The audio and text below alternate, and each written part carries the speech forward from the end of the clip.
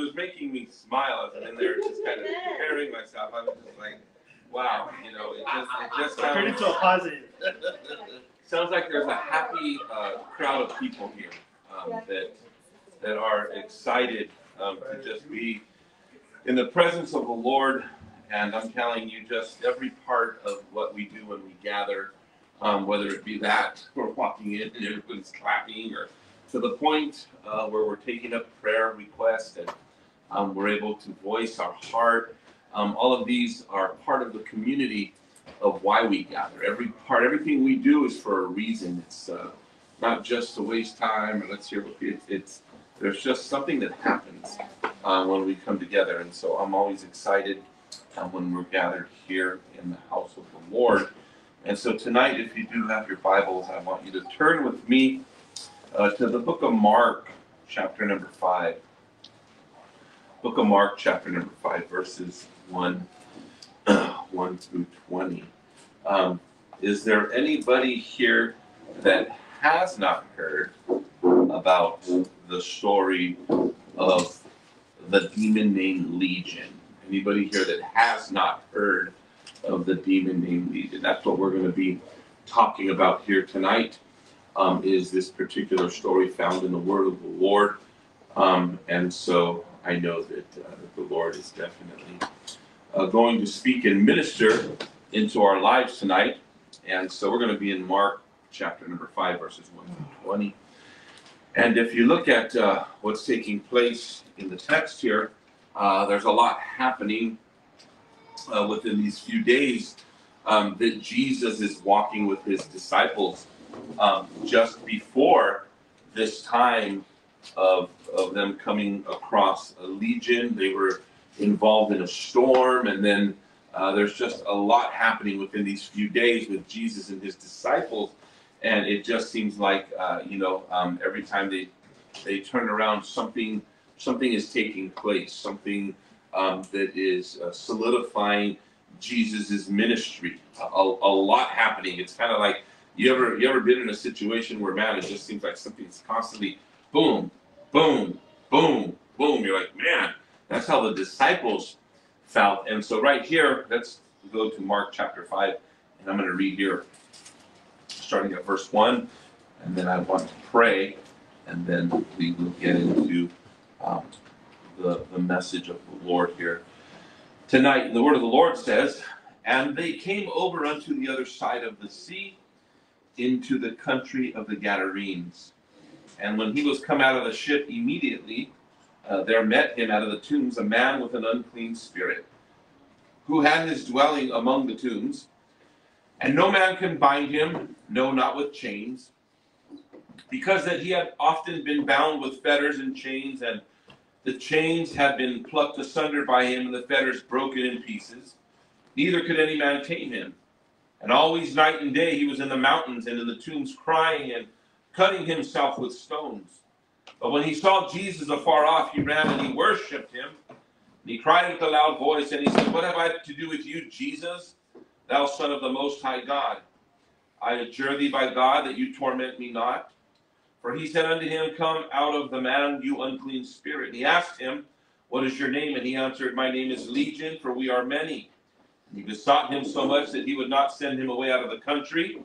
Now there was unto the mountain a great herd of swine feeding, and all of the devils besought him, saying, Send us into the swine, that we may enter into them. Forthwith Jesus gave them leave, and the unclean spirit went out and entered into the swine, and the herd ran violently down a steep place into the sea. There was about 2,000, and they were choked in the sea. And they that fed the swine fled and told it in the city and in the country. They went out to see what had been done. And they had come to Jesus, and they see him that he was, and they come to Jesus and see him who was possessed with the devil and had the legion, sitting and clothed and in his right mind. They were afraid. Verse 16. And they that saw it told them how it befell to him that he was possessed with the devil, and also concerning the swine. They began to pray him to depart out of their coast. And he was come into the ship. He who was possessed with the devil prayed that he might go with him. However, Jesus suffered him not, but said unto him, Go home to your friends and tell them how great things the Lord has done for you and has had compassion on you. And he departed, and he began to publish in Decapolis how great things Jesus had done for him, and all men did marvel. Let's go before the Lord tonight. Father, we come before you tonight, and we're thanking you for your word and for the power of your word, God, because we know that your word is truth. It is absolute truth, God. At a time when everybody thinks they have their own truth, I thank you that the standard of your word is absolute truth, and we can stand on it. And so tonight, we ask that Holy Spirit, that you would move through your word tonight, and that you would find a place within our hearts, within our minds, to encourage us, to build us, to strengthen us, to draw us to a place of commitment onto your word and onto your kingdom. And so, Father, we love you and we thank you tonight. In Jesus' name we pray, amen. And so tonight, this is a familiar portion of Scripture, and so I want to walk through it and kind of draw some thoughts from it. It kind of paints the picture. I know that I read it out of the King James Version, and I know the New King James Version is a little bit easier to understand. So in case you're not getting the gist of what's happening here, is there's a demon-possessed man who is a violent man, and he's living amongst the tombs and just living in the wild. And Jesus works his way to the shore, and he confronts the man. Jesus casts the demons out of the man. The demons run into the pigs. The pigs run and commit pig suicide, throw themselves off a cliff, and then Jesus tells the man, the people from the city go to the city to say, hey, what has happened? They come back and they see this man who was once demon-possessed, who is now in his right mind. And Jesus tells them, and now I want you to go into the Decapolis, or the place where you can begin to preach and proclaim the goodness of who I am. And he begins to tell them about his testimony. That's kind of in a nutshell what this story represents. And so for us, it can mean one of two things. It could be us, who we were found amongst the tombs. I know that maybe you weren't as bad in condition of this man, perhaps, but spiritually you were. Spiritually you were living amongst the tombs, and spiritually you were dead. And then Jesus came and knocked on the door of your heart, and he set you free when he brought salvation into your life. And then Jesus put you in your right mind in his tower. At least he should. At least you should be in your right mind now. You should be saying, okay, man, I've got some things in order now. And then Jesus wants us to go and to proclaim the goodness of who he is, so that people might look at you and say, hey, man, I remember who you used to be, but there's definitely something different about you now. And so I want to take it from verse number 2 and just kind of go through this story here and see what we can draw out by the power of the Holy Spirit, and see what lessons we can learn and how we can find this particular story and use it as a form of application in our own life. And so immediately in verse 2, the word of the Lord says, and when he was come out of the ship, immediately there met him out of the tombs a man with an unclean spirit. And so immediately we recognize that there is an individual who Jesus comes in contact with, and there seems to be a problem right now. There's a problem with the man. There is a situation with the man, and he is mastered by Satan. He is controlled by Satan. And so I know that when we look at this, I want you to understand this tonight, that as a born-again believer, there still is possession. There still is demonic possession. There still is witchcraft and demonic activity. There are people that are possessed today. However, a born-again Christian, this is very important you understand this, a born-again Christian cannot be possessed by the devil. The devil can suggest, he can oppress, he can attack, but he cannot possess, he cannot take possession over you. Because when you come to Jesus, the Holy Spirit resides inside of you. And so the Spirit of God and the spirit of Satan do not reside in the same place. And so possession will happen upon an individual who does not have Jesus Christ.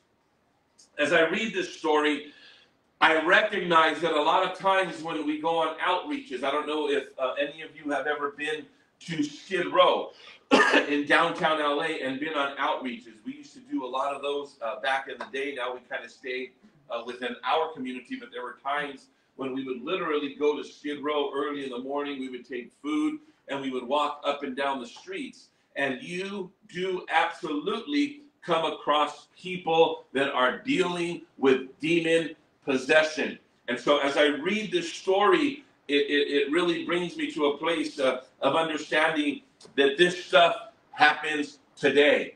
And so Jesus had a plan. Jesus had a purpose. This is a man that the Bible says that when he was come out of the ship, immediately there met him out of the tombs a man with an unclean spirit. Now, we're not told what has taken place in this man's life that led him to this place in his life where he was controlled by an unclean spirit. And so it's like this, we're born and, we're raised within our homes. And then, we never are as a young child, you know what I mean? People say, what do you want to do when you grow up? And people have these dreams, kids say, I want to be a baseball player, I want to do whatever it happens to be. And you never really hear kids say, yeah, when I grow up, I want to be demon possessed. I want to be out of my mind. I want to, lose my mind and be walking in the street. But what happens along the way of life is sometimes because of the environment that people are raised in, people will turn to drug addiction. And so let me just tell you this tonight, that drug addiction will open up a gateway for possession into an individual's life. We've seen it. When you see people that are out on the streets and you know they are possessed. If you have discernment, you can discern in your spirit, this person is demon possessed. There is demonic activity happening in their life. If you have that sort of discernment where you're walking around and you can feel it, the Holy Spirit is telling you, he is letting you know what's taking place.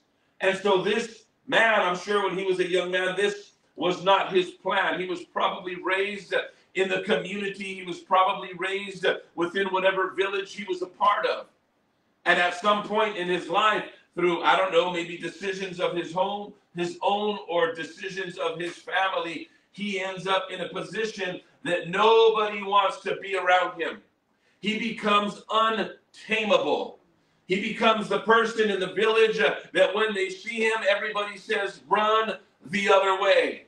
And we deal with stuff like that in the times we live in today. A lot of times you can see somebody and they look unsafe and they look dangerous. And if you're a woman, then I would say, you know what, by all means, take the high road and go on the other side of the street. But if you're a man and you find yourself in a position where you have the ability to confront something like this, I would say, what would Jesus do? Jesus isn't going to run across the street. Jesus isn't going to get away from them and act like they don't exist. As a matter of fact, when everybody else threw this man into the tombs and said, go live in the cemetery. Now understand tonight that the tombs at this time, they did not bury people in the ground. They would cut a hole in the side of the cave and that would become the tombs. And so the word of the Lord says that this man lived in the mountains and amongst the tombs. This is where he found himself. Society no longer wanted him, but Jesus had a plan. And so I want you to understand tonight that I don't know what you might be dealing with tonight. There was a lot of talk of unforgiveness tonight. And I'm here to let you know the stories of God's word are there for a purpose. If God can take somebody that was filled with demons, that was possessed by demons, that was hurting, harming himself, that nobody wanted to be around, and establish him and put him in his right mind, I definitely know that God can pull unforgiveness out of your heart and put you to a place where you can walk in forgiveness. We're going to take a trip today into this cemetery found here in the Word of God. We're going to watch the Lord do what no one else was capable of doing. We're going to see him set the captive free and change the condition of a man's soul. What a powerful story that is found here in the word of the Lord. And in verse number 3 and 4 it says, who had his dwelling among the tombs, and no man can bind him, no, not with chains, because he had often been bound with chains and fetters, and the chains had been pulled off of him, and the fetters broken in pieces, neither could any man tame him. There are going to be situations in life that we do not have the power to change, that we do not have the power to control. But all it takes is one move of the master's hand, and it can change an entire circumstance. See, humanity had done everything they could for this man. Prescriptions and psychologists and all the different things, that people try to do today. And all it takes is one touch of the master's hand. It says that his hands and his feet were bound. And we know that through demonic possession comes a form of supernatural strength, because the Bible is very clear that this man had the ability to break these things by himself. And so we have this madman that is running around the cemetery. As a matter of fact, he's naked and he's cutting himself. He is hurting himself. He is destroying himself. But Jesus has a plan. He has a purpose. This is the reason why. Remember the storm that happens in Mark chapter number 4. There's a storm that takes place as they're making their way across. And the disciples are probably wondering, why are we even in the boat right now? Because Jesus was on a mission. He was going to touch this man's life. Today, what does man do to people like this? They build prisons and they build psych wards and they have all of these different things on what we need to do with them, when all the while we have the answer, and his name is Jesus. I know people who have talked to themselves. I know people who have heard voices in their head. I know people who have lost their mind and have found themselves in situations and say, my goodness, what have I done to myself?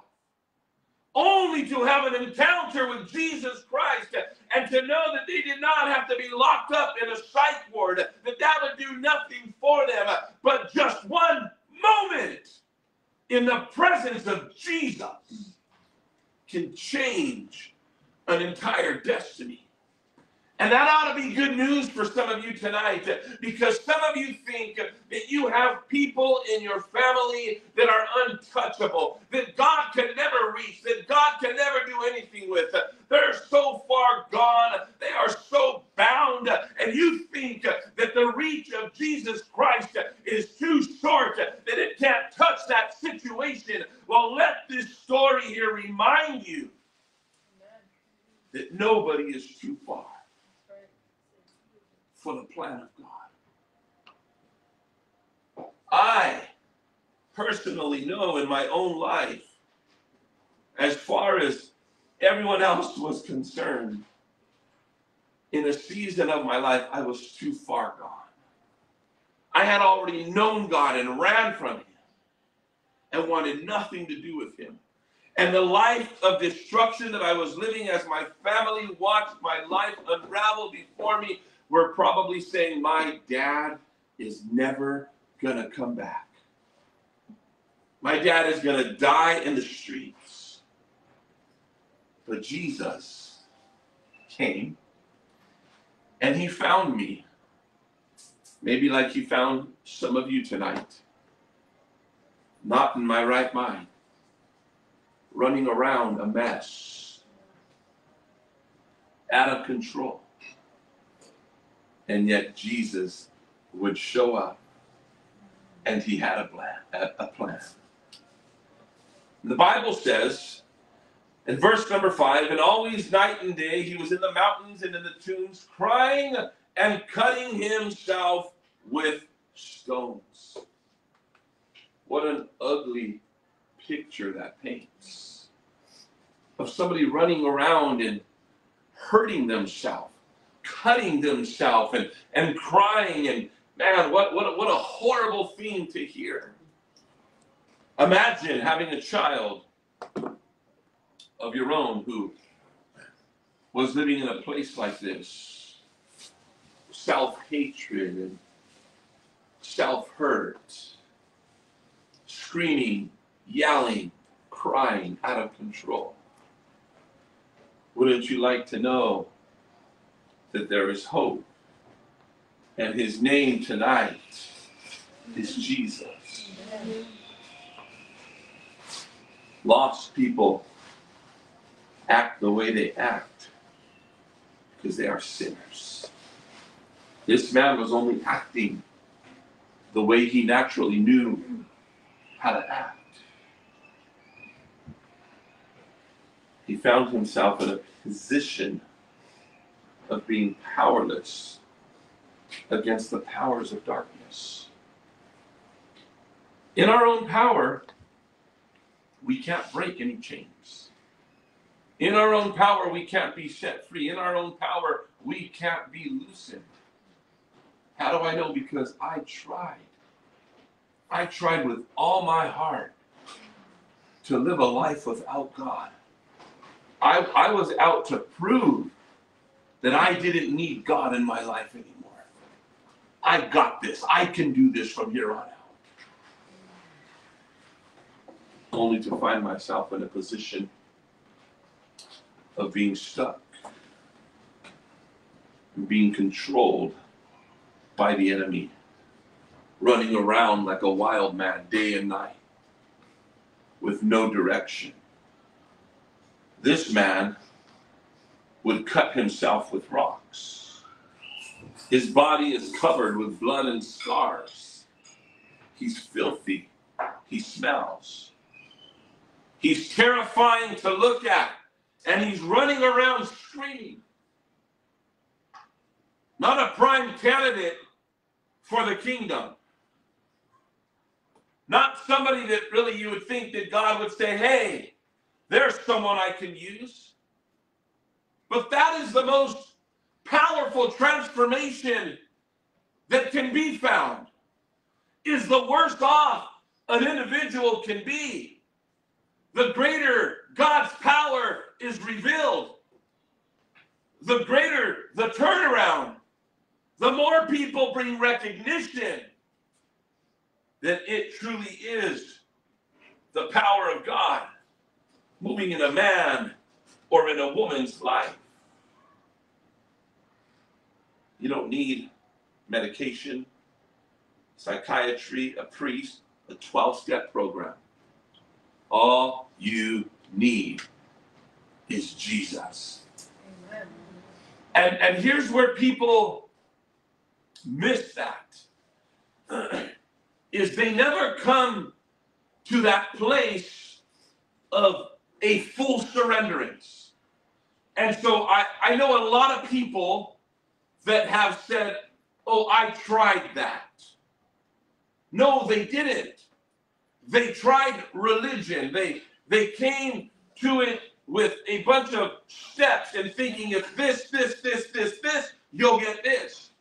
Rather than coming to a place of surrenderance and falling before the Lord and building an intimate relationship with God. And knowing that when we do that, then all you need is Jesus. You see, Jesus comes with a heart of compassion. He loves the unlovable. This man was pushed out of the city. Everybody feared him, avoided him, and despised him. And Jesus would have compassion upon him. And so let me remind you tonight, stop judging people. Stop looking at people and thinking, oh, they're dirty. Oh, I don't want to be near them. Our human nature, we act like those that were within the city that pushed them out to the outskirts and said, it's not my problem. But I'm here to let you know that it is our problem. The people that nobody else wants, they are our responsibility. They're not our problem because they're not a problem. They are our responsibility. We are told throughout the pages of Scripture that God has called us to be disciples of Jesus Christ, to be imitators of Jesus Christ, that he is our teacher. We are to learn and we are to live our life according to the way he lived. And so you cannot escape this. I know your humanity and your goody two-shoesness wants to tell you, oh, I don't want to be around that person. They stink. Your sin stank too. When God came and saved you. He has called us to rescue. And so I hope, you know, what we're talking about here tonight, it's not popular preaching. Most churches will avoid this. They'll disagree with me and say, oh, I'm not going to go near that person. The Bible very clearly gives this example. And so maybe tomorrow on the outreach, for those who will find it in their heart to come and live out the Great Commission, because the Bible tells us that that's what Jesus commands us to do. So for those of you that make a decision tomorrow to obey the word of the Lord, if you choose to disobey, you can do that. That's your decision to make. You can disobey and stay home unless you have something to do. That's fine. But if you're just kicking back at home, you can. Remember, on Wednesday I just preached. What can you do in your church? This is your house. God, use me in this house. And so you've been commissioned. And so perhaps you'll get the opportunity. I love it when God gives us the opportunity to live out his word. Because let me tell you, there's a lot of dirty, stinky drug addicts that smell like urine that we witness to, that we minister to.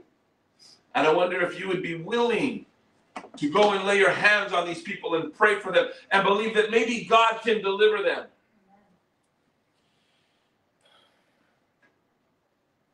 I can understand. I can relate.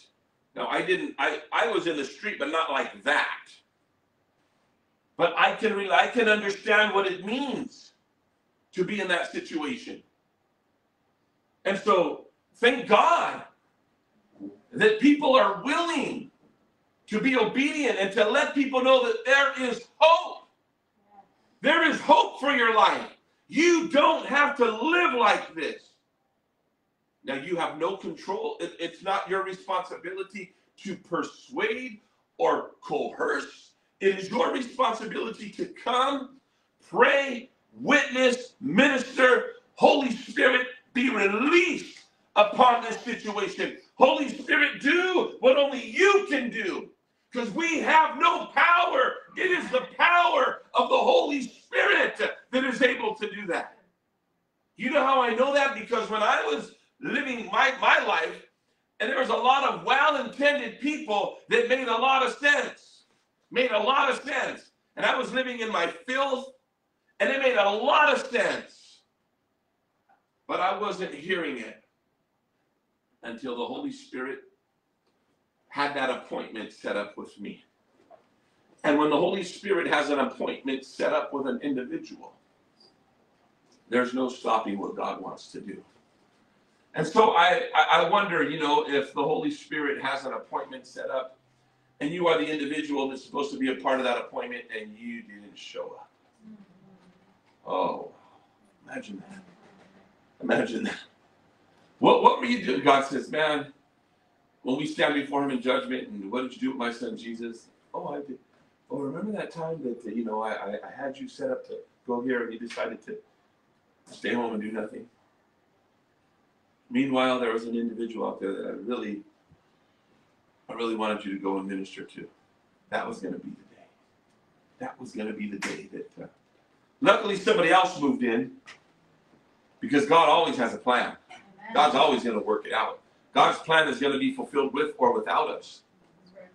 But when I stand before him, as Poppy said earlier, I want him to say, well done, good and faithful servant.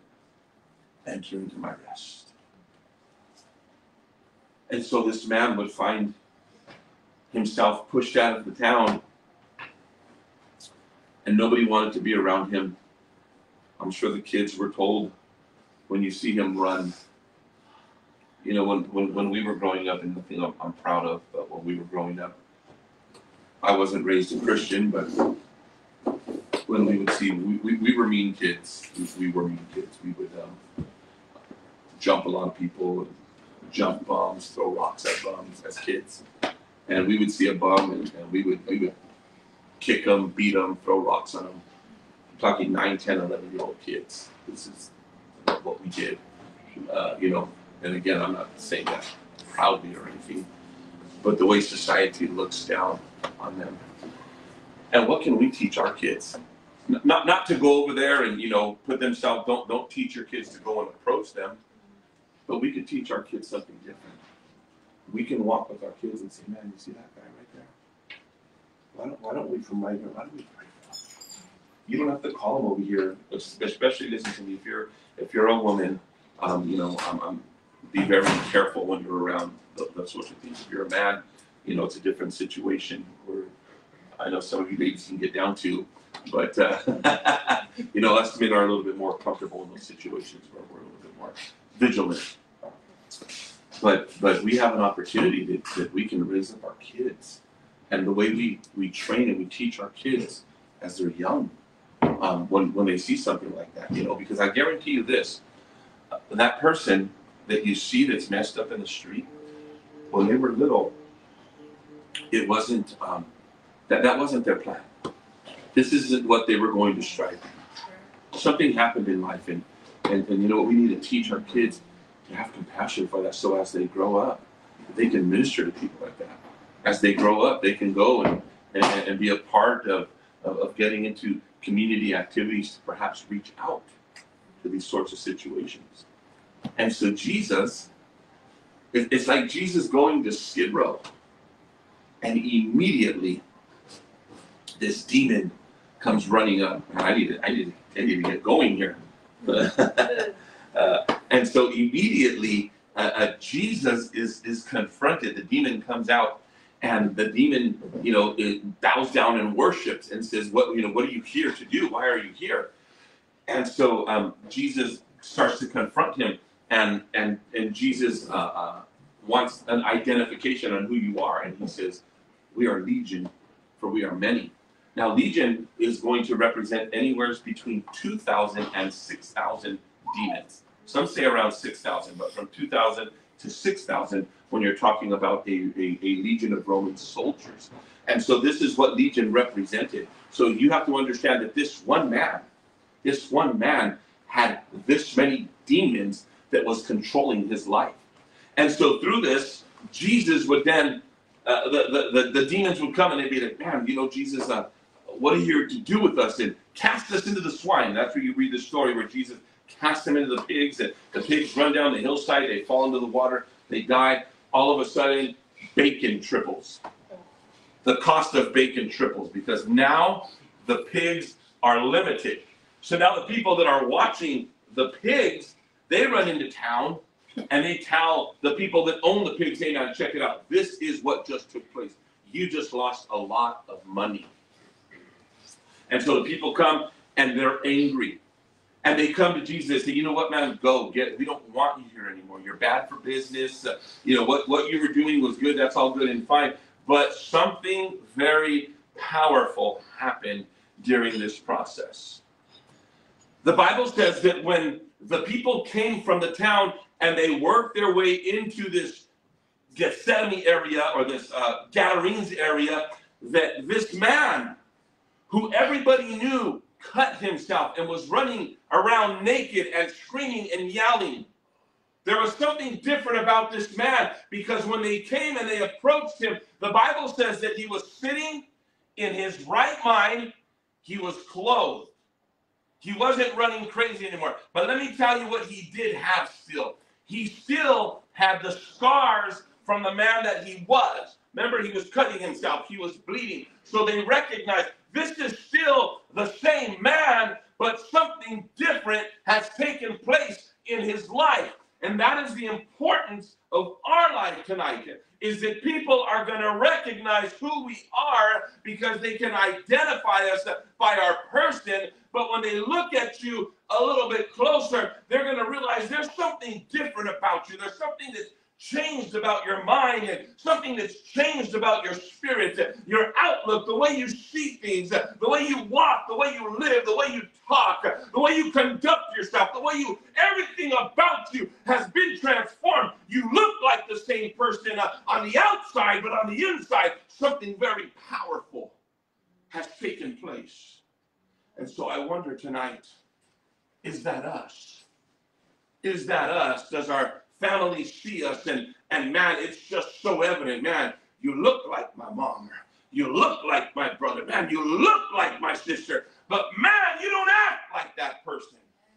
Oh, when I knew them 10 years ago, they were a good-for-nothing, drunk, cussing, crazy, out-of-control person.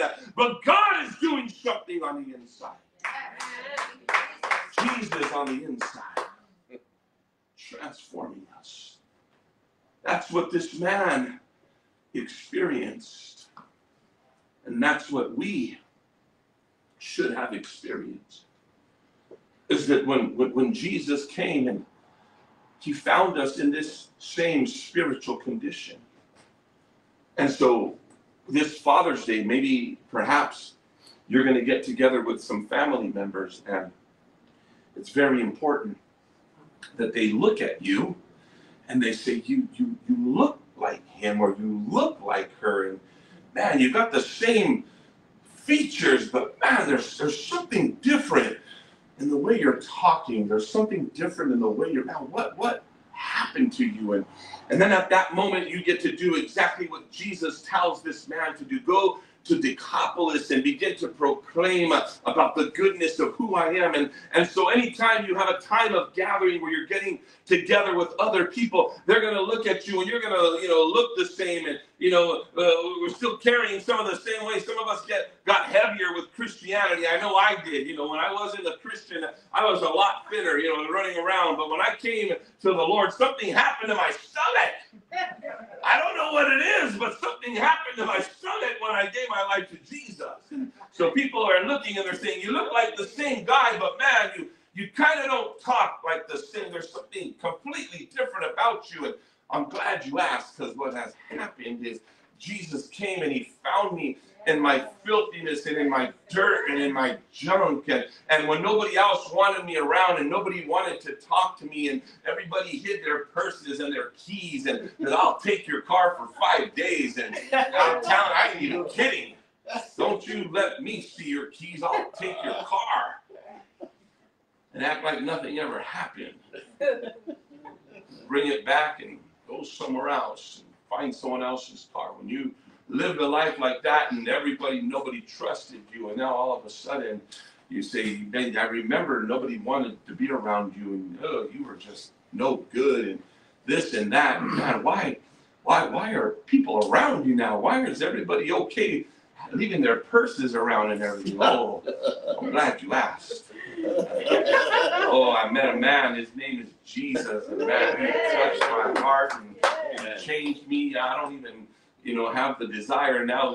God allows this to flow through me, and there's this trust and that trust, and people trust me with this and this and this, and walking around in people's houses with all of these things left out, all these valuables, and that's just who Jesus is. He takes people who couldn't be trusted, and he changes our heart.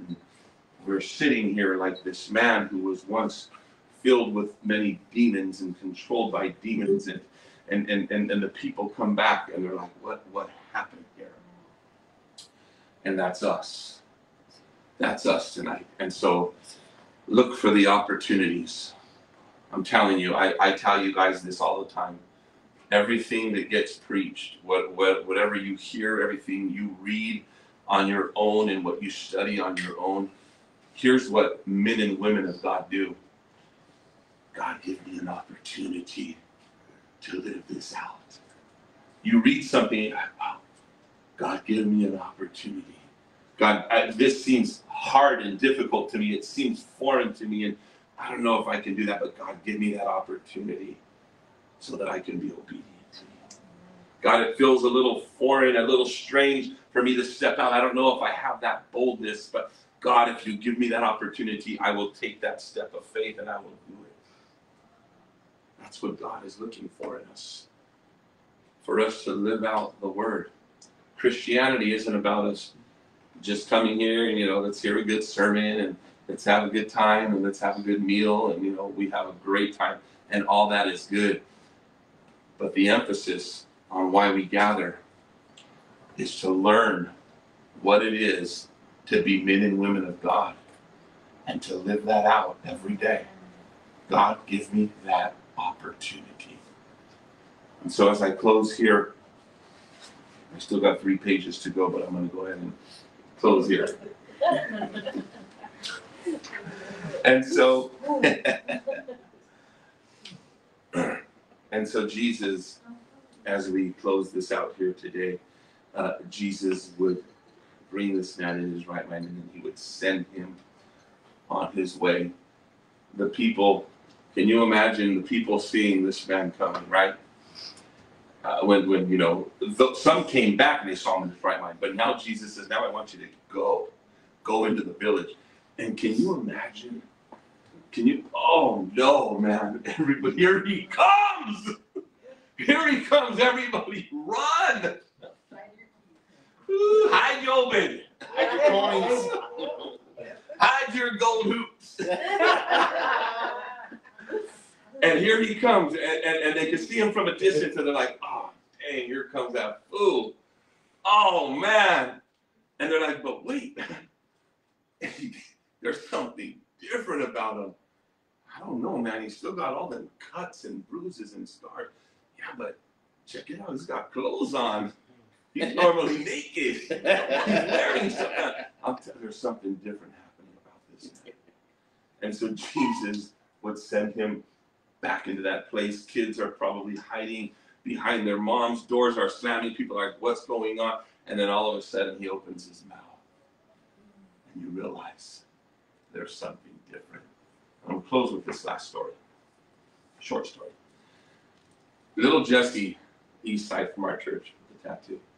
You see him and he looks the life, And then you hear him talk and you're like, hold on, man. This ain't jiving. Because there's this sweet guy that's talking about love and that's his heart. His heart is love. And so that's what they've seen in this man as he makes his way back into the village. They're like, oh man, here he comes. And then he opens his mouth and they're like, what? It's a whole different person. And so I pray that when we open our mouth, that when we have something to say, that people recognize and realize that's a whole different person. Because then it gives you the opportunity to share why. Only God can change that heart. I know I said I'm closing, but I really am. But listen, behavior, right? That like when you live a certain way, you get this behavior pattern 15 years, right? And you become this awful person, right? Or is that just me? And so you're just this person and you're ugly to be around, right? So you would think to undo all of that, it's gonna take some years to undo, like the same way you got there, now we gotta undo all this. But see, not in the kingdom of God, because God is in the position of changing hearts. And he completely changes the heart of a man and of a woman where it can happen in an instant, where all of a sudden, man, that you just can't do you can't act, you can't talk. I mean, everything is different. There's now love, and the hatred is gone. And that's because that is the power of a changed heart. And that's what God did for this man that was possessed by demon activity. However long it took for all of these demons to control him, in 1 minute, demons are cast out, and the heart is changed, and the man just wants to be with Jesus. Amen. And so that's us tonight. God, you changed my heart. I just want to be with you. He just wanted to, and God says, sorry, man, you can't just follow me all around and just hang out with me. I know it's sweet here. And that's how we feel. Sometimes we go to church and I'm like, man, I just want to stay here. It feels so good right here. I just want to stay in church all the time. I want to just be in God's presence. And God says, oh, that's good, but you got a job to do. There is a world that is dying in their sin, and you have the answer. Now go forth and preach my word. Amen? Amen. Let's give the Lord a hand. Amen. Well, tonight, as we do conclude this service here tonight, this is the story of Legion, the demonic oppression or possession that was upon this man's life, that Jesus in an instant delivered, changed his heart, set him on fire, gave him a position of evangelism, and used him to bring a change to his city. So tonight, maybe you are not born again, and we want to give that opportunity tonight to accept Jesus Christ as your personal Lord and as your personal Savior tonight. And so if that's you tonight and you want to accept him, I want you to just simply repeat this prayer after me. It's not just repeating of a prayer, but it's confessing with your mouth something that you believe in your heart, and that is that, you know what, I am ready to surrender. I can't do this anymore. I need Jesus. So if that's you tonight, I want you to say this tonight. Heavenly Father, tonight I come before your presence, and I recognize tonight that I am a sinner, and I recognize that I am in need of a Savior. And so tonight, Lord, I submit, I surrender, I commit my heart to you, and I invite you into my life so that I can be born again, not of the flesh, but of the Spirit, as your word speaks of. I believe that you sent your son Jesus. I believe he died on the cross, and I believe he rose on the third day, therefore conquering death, the grave, and taking my sin and nailing it to the cross and covering it as a sacrifice with your precious blood, therefore forgiving me of all my sins. I accept you as my Lord and as my Savior. In Jesus' name, amen. So tonight we're going to close over the message in a word of prayer and see where we can find application for the word that was spoken tonight. Lord, how would you have us to live out this word? There's so much in God's scripture, and depending on where we're at in our life is where the Holy Spirit would lead us and speak to us as individuals. That's the thing about the Holy Spirit, is he comes and he speaks to us as an individual. And so, Father, tonight, we thank you for your word, God. We thank you for the power of salvation and the power of deliverance that we read about right here in your holy scriptures, God. It brings hope to us because we have family members that seem to be so far away from you, that seem to be so distant from you, that seem to be at a place where they want nothing to do with you, and they're just going about their lives. And we have no idea, God. We think they are so far from you, and we have no idea about that divine appointment that you have set up, that you have placed, where they are going to have an encounter with you. And in a moment, God, their eyes are going to be opened. They are going to be delivered and set free. They are going to know who you are. And so we thank you, Lord, that your word provides this hope to us.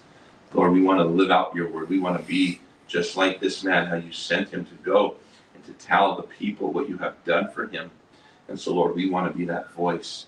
We want to be that witness. We want to be that testimony. And so we ask you to use us. Provide those opportunities that we can be used in such a way as this. Lord, we love you and we thank you tonight. In Jesus' name, amen. Come on, give the Lord.